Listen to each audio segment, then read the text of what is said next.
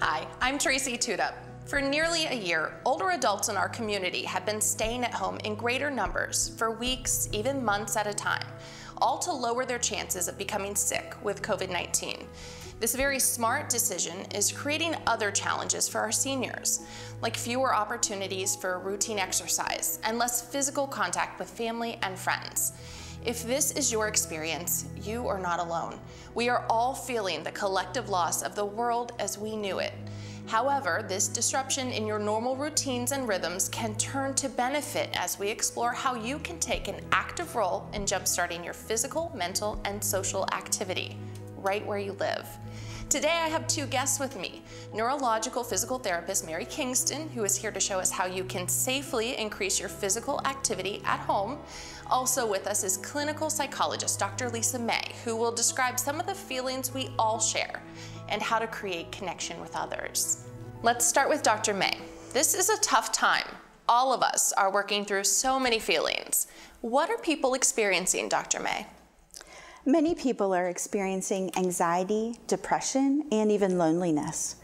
We are not doing our regular routines, which helps us to feel that life is in control, and we're often separated from family members who we feel close to. Is it normal to feel this way during this time? It is absolutely normal to feel this way during this time. Things that we typically take for granted just aren't happening the way that they used to. For example, when we go to the store, now there are times that what we want to pick up just isn't there. For people that were alive during World War II, that can bring up memories of food rations. And for those of us that weren't alive during that time or don't remember that time, we have not been through a period of time in the past when what we needed, we couldn't just stop and pick up on the way home.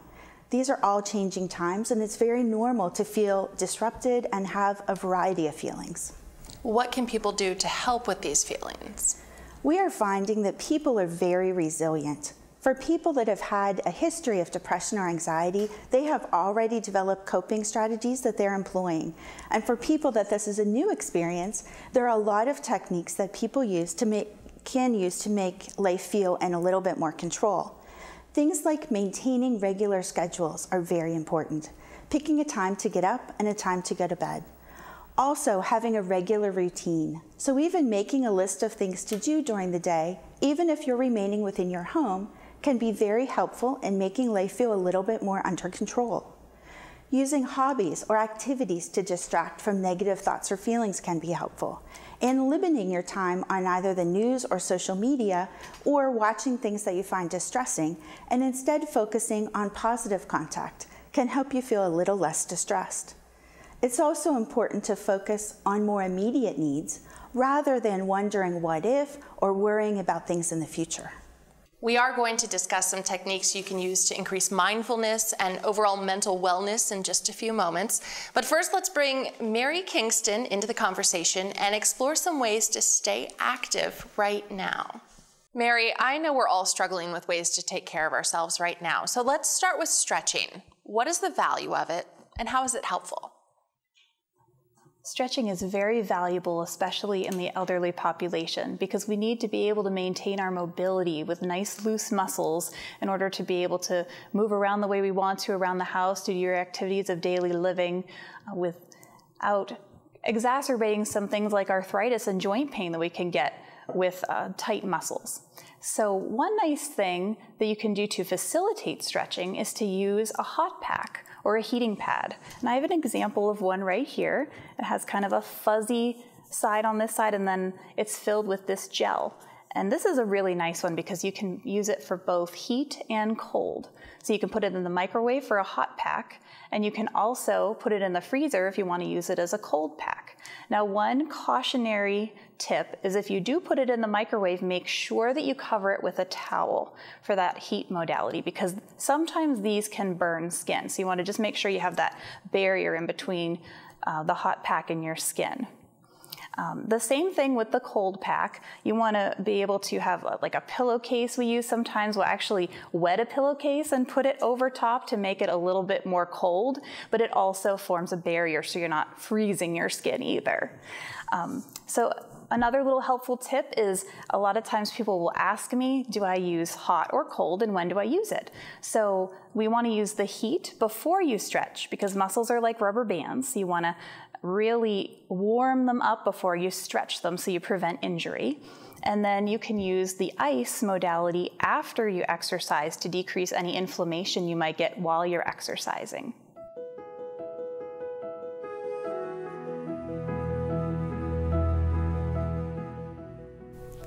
So there are some typical muscle groups that get tight on all of us, but especially in the older population. We like to keep you loose and flexible so that you can move easier, whether you're transferring or walking or going up and down steps or even just sitting for a long time and feeling stiff. So one of the stretches we like to work on is stretching your hamstring here, and it runs down the back of your leg, back of your thigh. It crosses both the hip and the knee, so it tends to get a little bit tight, especially if your knee's bent a lot because you're sitting too much, which I think we're all guilty of that. So you can use a strap or even a bed sheet works. We're using the strap so you can just see a little bit easier, but he's gonna grab each end of the strap with his hand. And it's very important because this muscle crosses the knee that you keep the knee straight, otherwise you won't stretch it. And you just lift everything up here to that point where you feel the stretch right behind your knee. And then you just hold it for maybe 10 seconds. Just because the muscles are like rubber bands, and so if you don't give them time to stretch out, you're not going to get a full stretch. And then you just kind of let it down nice and gentle. You don't drop it. Okay, and that's one way in a laying down position that you can stretch the hamstring. Another stretch you can do is for your hip flexor here, which can get really tight if you're in a wheelchair too much or just sitting too much. So all you have to do is drape your leg over the side of the table and just let gravity do its job. So that'll help to stretch this muscle across the hip, the front of the hip there. And again, you'd hold it there. You could probably hold this one for 20 or 30 seconds if you want to, whatever feels good. And then you would just gently bring it back up. You can have a caregiver help you if that is safer for you or more doable for you. So posture is always a huge concern for the elderly population, but actually for everybody. Anybody can benefit from these stretches for your shoulders and your upper body. So just a couple simple ones to think about that you can do throughout your day. You really can't do too many stretches. So first, I'm just gonna prime him by just doing shoulder rolls. So what you do is you bring your shoulders up towards your ears, and then you roll them back as far as you can so you're pinching your shoulder blades together, and then you just let them relax down. And the difference between this and like a strengthening technique is that we're really just focusing on holding a stretch up and back and breathing with it, and then relaxing down. So that's an excellent one. You can do anywhere, sitting, standing, anywhere. You feel some tension. Another one is to stretch out the front of the chest because we're always here. We're always bending forward, writing, cooking, reading. Everything we do is forward. So we want to expand the chest and stretch these muscles out. So we do a doorway stretch, we call it. So if you just back up a couple steps, I'm going to have you put your arms in a field goal position, we call it, because you can see the field goal here. Okay? And then what you do is you kind of stick the chest out and you step forward, you lunge forward with one leg, and that expands the stretch. And you don't even have to step forward quite that far. You just find that comfort zone feeling. And you would hold that stretch for maybe 10 seconds and then let it go, and then repeat a couple times. That'll help open up that chest and improve your posture. Another important muscle group to stretch is the calf muscle. It runs back here and crosses the ankle. And the ankle is really, really important to keep loose because that's our first line of defense for balance. If your ankle's not moving correctly, you can't have good balance reactions and you can have a fall. So we want to keep that nice and loose and stretchy and moving well. So one way to do this is you're going to face a wall, and then you're going to put the leg you want to stretch in the back, and then a little bit of a balancing leg just ahead, kind of like a lunge, and you put your hands on the wall and bring this leg forward a little bit more. There you go. And then you push this knee straight and dig your ankle into the ground to get a nice stretch all the way down the back of this leg. The gastroc muscle, which is the calf muscle, runs across the knee and across the ankle. So we want to straighten that knee and drive the heel into the ground to get a stretch. You hold that for a few seconds, 10, 15 seconds, and then you take a step toward the wall to keep your balance, and then you could switch legs to get the other leg. You always want to stretch both legs so that you get a nice even stretch. Maintaining strength can be challenging during a time like this. Are there things people can do at home? Yes, absolutely, and I think that's well covered in the videos, but we did bring our little grip strength. These are very commonly found everywhere. This is a really neat one because it gives you feedback. It starts in orange, and then as you grip it and play with it and mess with it, it actually turns yellow to tell you that you've been doing it long enough. I try to tell people to kind of sneak little things like this into your life. So actually, like if you're watching TV, you can have this right next to your chair. You could just be gripping while you're watching a commercial, and then by the time you're done with the commercial, you've exercised. And grip strength is really, really important, especially if you have arthritis, because you want to be able to keep opening those cans and jars and things like that.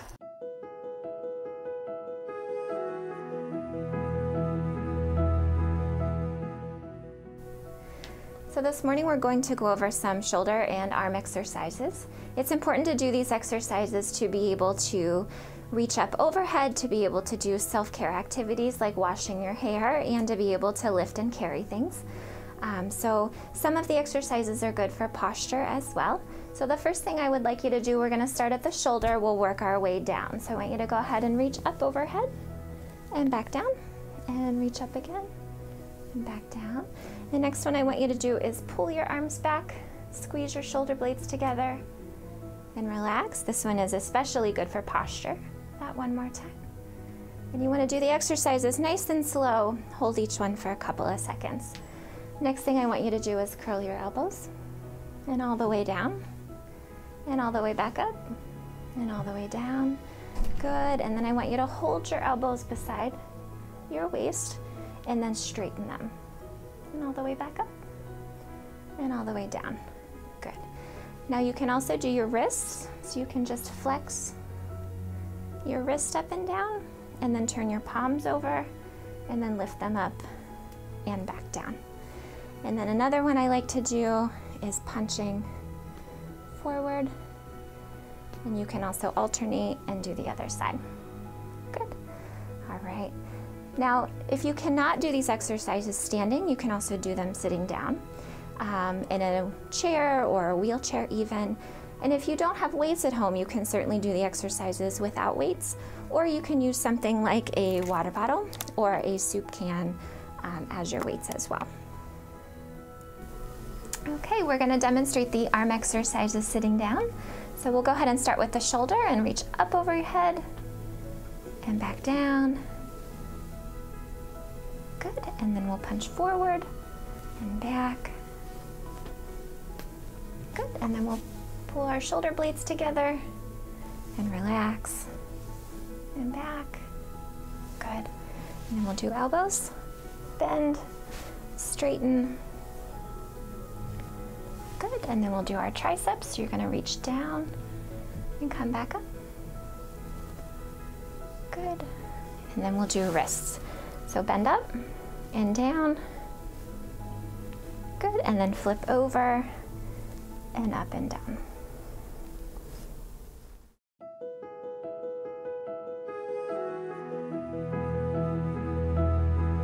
We're going to go over some leg exercises this morning. It's important to keep your legs nice and strong to be able to do normal things throughout your day, such as walking, getting up and down from a chair, and walking up and down the stairs. So you can do these exercises in your kitchen so that you have a countertop to hang on to. So you can either keep one hand on the counter, or you can face the counter and put both hands on. and you can keep a chair behind you for safety as well. So we're going to start with the hip and work our way down. So the first exercise I want you to do is a march. So bring your knee up. Good. One more time. Good. The next exercise I want you to do is a kick to the side. So straight out to the side and down.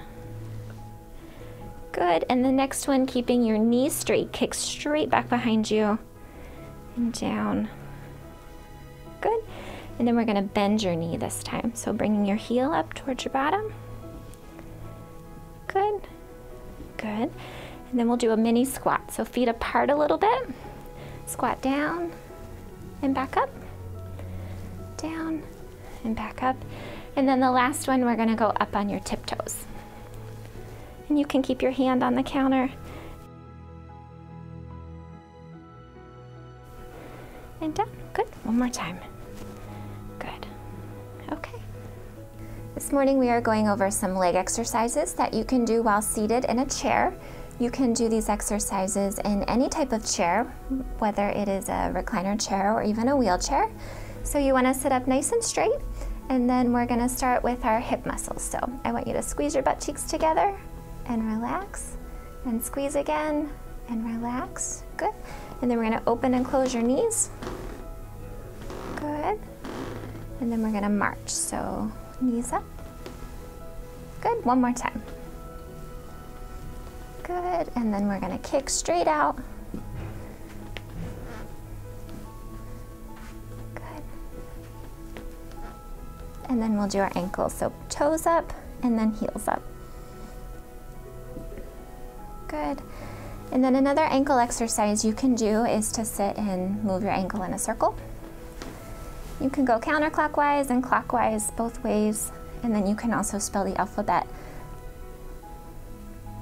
And that helps to keep your circulation and blood flowing while you're sitting and watching TV.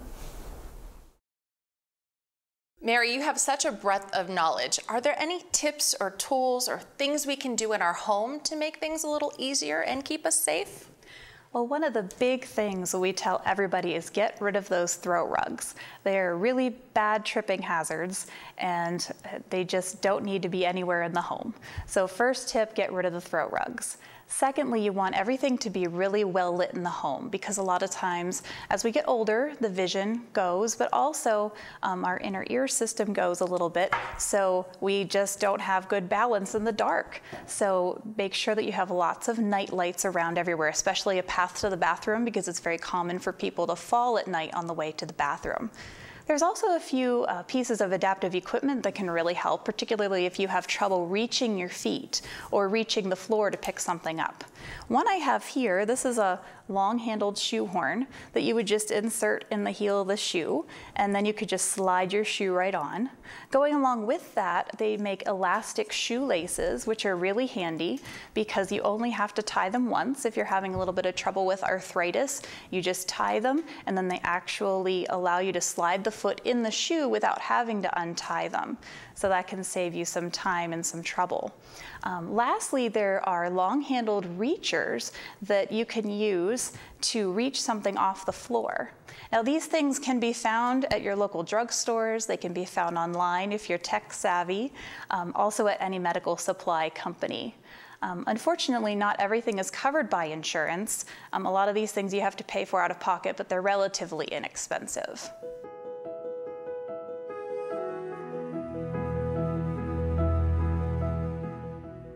I think one of the scariest things, but also one of the more higher level goals that active elders have, is getting on and off the floor. So the question, what do I do if I fall? How can I get down on the floor to play with my grandchildren? How do I garden? All of those kinds of things that you don't want to lose in your functional daily life.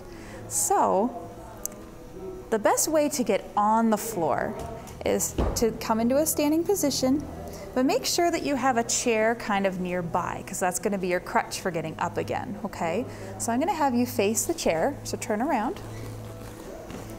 And then use that chair, put your hands on the chair, use that to lower yourself down onto one knee and then the other. So it's nice and controlled. Very good. And then you kind of go onto all fours, and then whatever position, whether it's sitting or laying down, You can just kind of maneuver to the position you want to be. Yep, and then he's going to come down because he wants to lay down. He does cervical traction every day, so he has to do this. So, very good. And then, in order to get up from the floor, you make sure that you're not injured if you had a fall, of course, okay? But you go to the hook line position, bringing your knees up. Use this to brace, and bring this arm over so that you have some momentum for rolling onto your side, okay? And then he is quick. He's so good at this. You roll onto your side, and then you work toward getting on all fours. You can go ahead. Then from all fours, you just kind of make your way back to your chair as your crutch. Good job. And then you use the chair to push up. So you bring one foot onto the floor, and then push up using your hands and your feet. And then he's ready to sit. Good job. Good job. So let's talk about the fall cycle. This is a relatively new term to me. Can you explain to us what it is? Absolutely. I explain this to all of my patients because a lot of people don't know about it. So it starts with a fear of falling. And that can happen for a multitude of reasons. You can have an illness or an injury or just general aging that makes you start to lose your confidence. Then as you lose your confidence, you start to kind of decrease your activity. You may, start to cut out some things you used to enjoy and just not become as active. And so that makes you weaker. And as you know, as we get older, we get weaker a little faster. So then that actually can cause a fall. And then that perpetuates the cycle because the fall obviously will make you more fearful. And then you decrease your mobility and activity more, you become weaker still, and then you might fall again. And this just turns into a vicious cycle. So what we like to do in therapy, or just with general exercise in the older adult population, is we try to increase that activity by showing you how to safely increase your confidence and do some exercises to help reverse that cycle.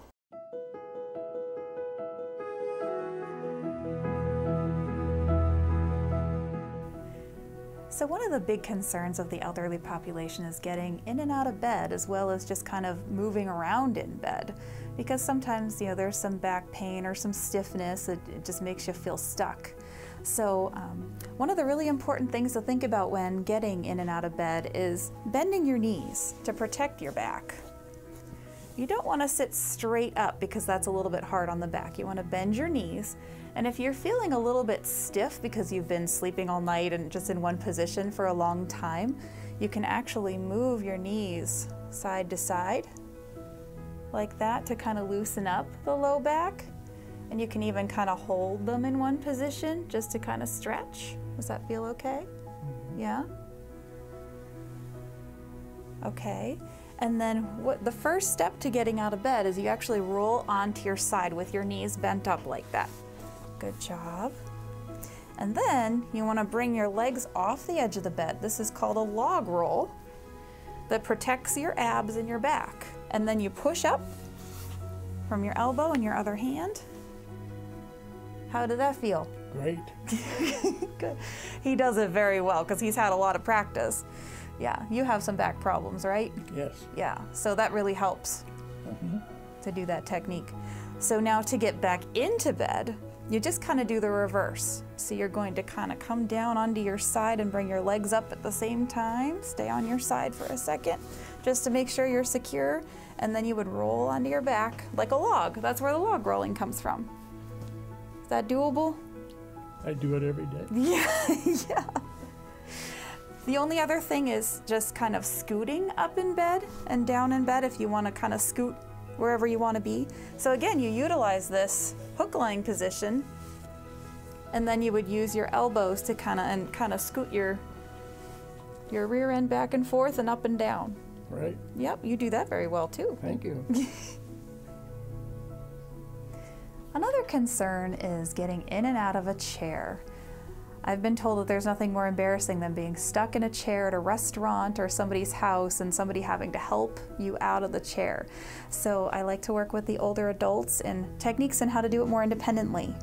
So one of the big concerns is you can't stand up from a chair way from the back of it, okay? You have to find a way to scoot forward, and that really helps with the biomechanics of it.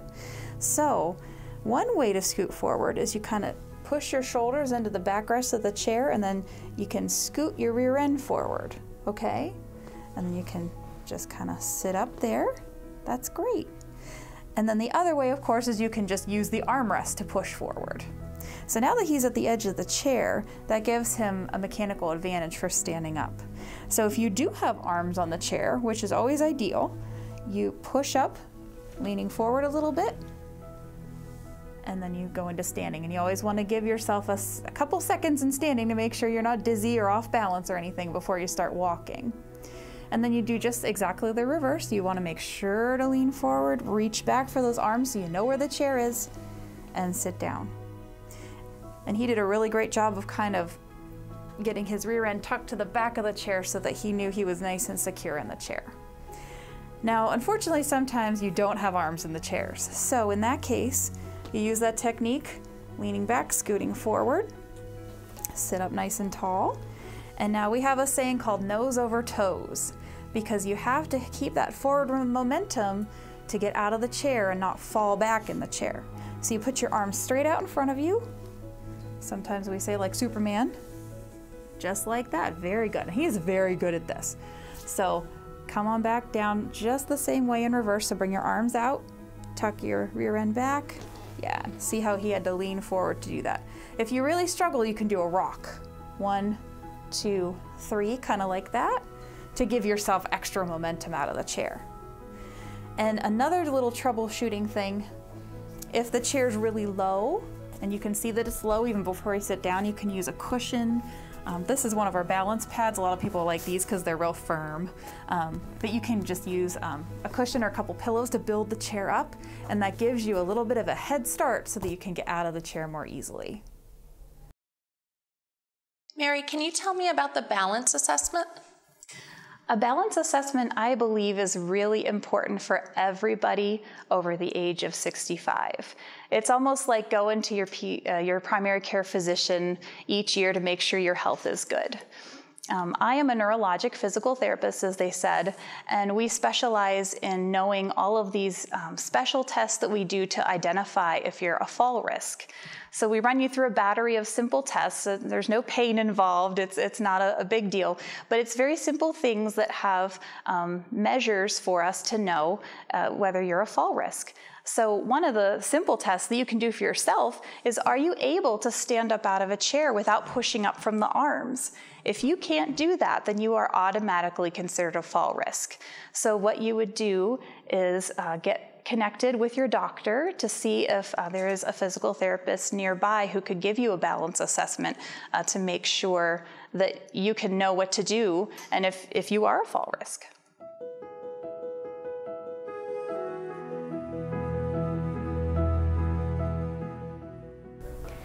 So this morning we're going to talk about using canes and walkers safely.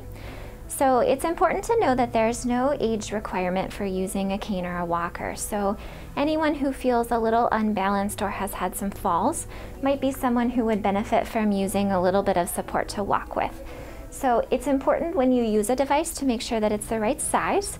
So we're going to go over how to make sure your cane is the right size. So if you can go ahead and stand up, put your arms down by your side, and then we want to make sure that the cane is right about the base of your hand when your arms are straight and you're standing.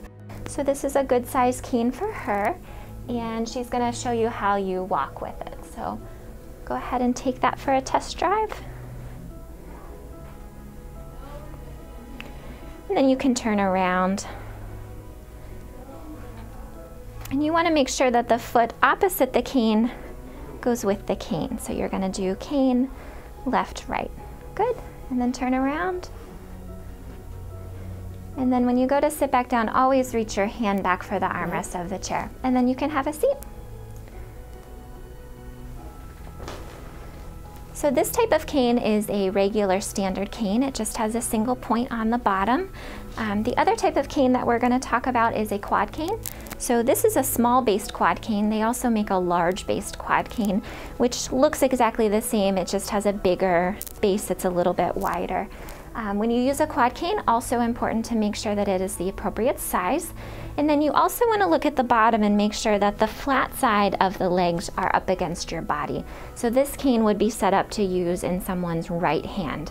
If you were going to use it in your left hand, then you would want to flip the base so that the flat side was against your body. And that's just to make sure that you don't trip over these legs that are sticking out. So we use this cane and we size this cane exactly the same as the standard cane. So if you want to go ahead and stand up, and then just walk a couple steps forward with that cane. So cane, left foot, and then right foot. And then turn around. So make sure that we do cane, left, right. Good, and come all the way back to the chair.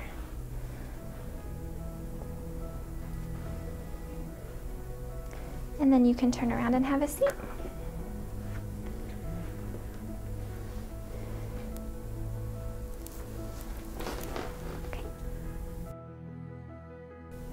This is a rollator walker, and we are going to talk about how to use it properly.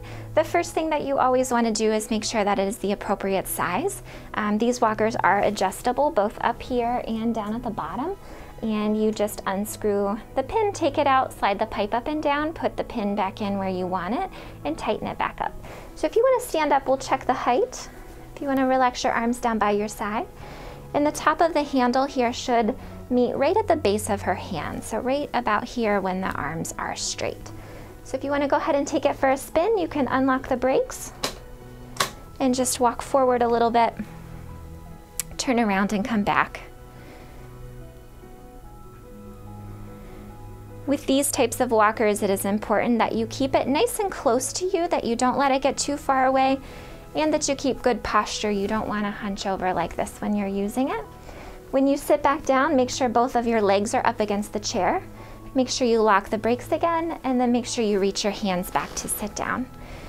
These walkers are nice to be able to have a place to sit down if you're walking a long distance and you get tired. However, you always want to make sure it's safe before you sit on it. So always making sure that the brakes are locked, and then putting the back of the walker up against a stable surface if you are able to find one. And then also, you never want to use this type of walker as a wheelchair. So you don't want to sit on it and scoot forward, because that could result in a fall. Do you sometimes see people using their canes or their walkers inappropriately? Are there safe and unsafe ways to use them? All the time. I see people using the assisted devices inappropriately. It's very tempting for me to go up to them and help them all day long. I bet. So one big point that I wanted to make is there's a big difference between what we call a rollator walker, which is the kind with the 4 wheels in the seat, and just the regular standard rolling walker, which just has the 2 wheels in the front. They're kind of that silver color usually. So the rollator, which has the 4 wheels in the seat, is very handy for somebody who has respiratory pulmonary problems. They have difficulty breathing. It's very easy to roll, very easy to steer, and it's very convenient for them because they can sit when they're tired. However, if you have balance problems, this is not the kind of walker that we recommend for you. It's the kind that everybody thinks is the Cadillac, but it's actually not good for somebody who has a big balance problem. You want to use the silver kind with the 2 wheels in the front, because as you press down on the walker, the wheels won't come out from under you, so it provides a lot more stability. Speaking on canes, they can be helpful or harmful. They can actually be a tripping hazard if you use them inappropriately, so I would definitely work with a physical therapist or somebody very knowledgeable about canes to help you learn how to use it correctly. Finally, you want to make sure that your assisted device is the correct height as shown in the video, because that can really have a positive or negative impact on your balance and your posture. Mary, I have to tell you, I've been taking notes here. I can think of a couple of loved ones who really will benefit from your advice already. That's just me personally speaking. Thank you. So now that we've got a plan to be more active in a safe way, how can we ensure mental wellness? Dr. May, are people who have not had any behavioral health difficulties before now presenting with problems? In the behavioral health community, we are seeing an increase of people both experiencing difficulties and seeking treatment. Previously, approximately 1 out of 5 adults reported behavioral health symptoms, and now those numbers are more like 2 out of 5, with some research demonstrating even higher numbers. I have to tell you, Dr. May, I'm not at all surprised by those numbers. Are you surprised by them? I'm not. My own self, I'm a clinician and I've had difficulties with feeling depressed and anxious at times. As we've stated before, everything has changed, and even with recent holidays, they've all had to change. We are not connecting with people or participating in activities as we used to, and it does feel different. Do you believe people are open about how they feel? I believe that people are generally open. However, sometimes people have difficulty recognizing that what they're experiencing is a behavioral health issue, or they may be feeling like this is something only I am experiencing, when the reality is we are all experiencing different feelings and a variety of feelings. Yeah, I certainly have had many nights where I've been a bit sleepless. So I'm curious, how can we learn to relax our bodies when we're feeling that anxiety or the fear or the sadness? There are actually a number of mindfulness or relaxation strategies that one can use. A good one is just implementing some deep breathing. Another one might be using some positive self-talk, and that will help us move our thoughts from a negative state to a more positive state. Things like guided imagery can be helpful because it helps us to think of a different or more comforting place or location. Even doing a body scan, which is actually scanning your body for where you might be holding tension and being able to release that muscle tension, can help us relax and prepare for sleep. There are also activities such as journaling or listening to music that can help put us in a different state of mind. When might it be helpful to reach out to a professional for help? Those are important things to be aware of, or important times to be aware of.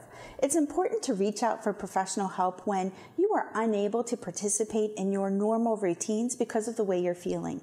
Perhaps you're feeling too distressed to take care of yourself or your home. If you find that you're not enjoying life as you once had, and you just don't really feel like participating in activities, then it's time to reach out, especially if it's disrupting your sleep, or if you notice you're either not eating as much or eating more to cope with feelings. That can also be an indicator. It's especially helpful to reach out if you are experiencing suicidal feelings or have a desire to harm yourself and are finding that you just have less will to live. Do you have to go to a clinic or a doctor's office for help? There are actually a wide variety of ways to seek help in our community. Many offices are offering telehealth appointments, and those can be accomplished through the phone or video. However, if you prefer to be seen in person, a lot of offices are accommodating folks that way too. So however you feel most comfortable in seeking assistance, there are ways in the community to obtain that help. Our local crisis services line is 814-456-2014, and there are people available 24/7 to answer your call.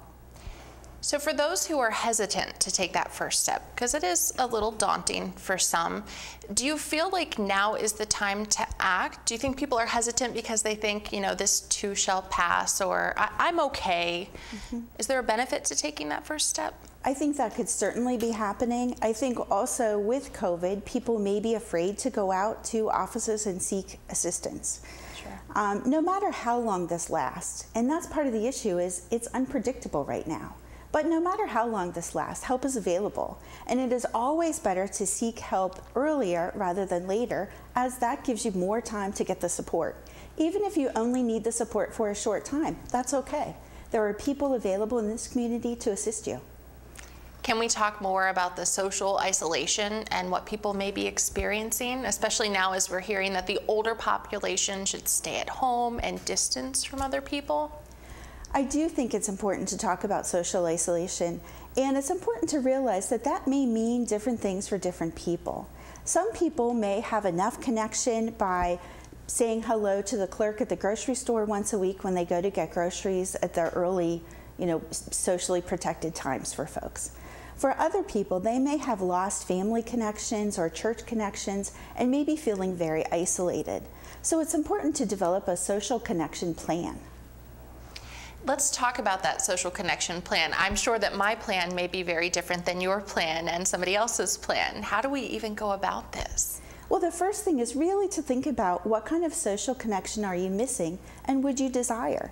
Like you said, everybody's plan may be different, but it's actually an active plan to increase your social connection.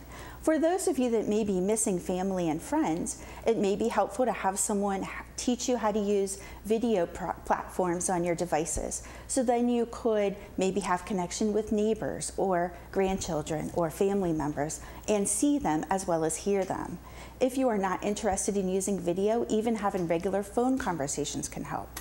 Some of the local schools are even doing pen pal programs so that you could reach out and write a card and receive mail. Even writing letters to people and sending cards. It's nice to receive and send written communication like that, and that may be one thing you can do from home. And no matter what, there are always people who are here for you and care for you, and I know, Dr. May, you share that sentiment with me as well. Definitely. It's so easy to feel like we are completely alone, especially when we can't be face-to-face in person with the people that we care about the most. And I feel like that's something we're all going through right now. I really like this idea of a social connection plan. I'm one, if there's a problem, I want to fix it. So Dr. May, I love that you've suggested that we take those action steps. How important is this for us to sort of do something, not just feel the way that we feel, but do something about it? It is very important because it is through action that we can change. We can change our feelings and change our thoughts. So actions around your home, such as implementing exercise and some of the steps that Mary has mentioned earlier in the program, could be very helpful both in changing how you're feeling and maintaining your personal safety. Activities in your home, such as perhaps looking through photographs and organizing things or organizing a drawer that typically you may not have time to do, now would be a perfect opportunity to take those steps. One of the things that I've talked about in my circle of close people has been this is hard on everybody, whether you're extremely busy and juggling everything or everything that you're used to doing socially is kind of taken away temporarily. How do we sort of fix that? How do we acknowledge that this is an issue that everybody's struggling with, but in such a different way, depending on who the person is and what their lifestyle is like? I believe really the first step is acknowledging that we do feel that way and we are missing our activities, and there's nothing wrong with that.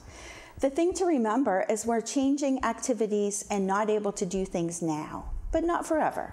We'll get back to our favorite activities. And until then, incorporating some new things, perhaps doing some puzzles at home or communicating with others in ways that we've mentioned or making some social connections can be helpful.